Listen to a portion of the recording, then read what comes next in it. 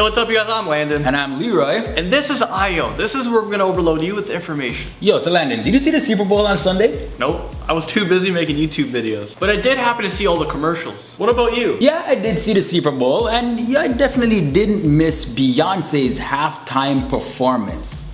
Okay, that I didn't miss either. It was so epic and there was a lot of booty shaking. No, but beside all the booty shaking, people aren't just talking about how bootylicious Beyonce was. They're also talking about her whole performance being an Illuminati ritual. People are just so funny. And they're just trying to make up what's gonna be headline news. But yo, did you notice that look in her eye? That Sasha Fierce look. Now, Sasha Fierce is actually what she calls her alter ego that comes out when she's on stage. I don't get it. Where does that name come from? Actually, I did see that look in her eyes. Yeah, she was even doing the hand sign thing, the all-seeing eye with a pyramid. Now, there's been speculation going around from a long time that her and her hubby Jay-Z have been involved with the Illuminati. And the word Illuminati pretty much means anyone that claims to be enlightened from a higher power, whether it's God, Satan, whoever. Well, that look in her eyes, I wouldn't really say it was an enlightenment from God. But whatever it was, Beyonce killed the show. Like literally, there was a power outage. Maybe it was the Illuminati. They probably ran out of enlightenment. Dumb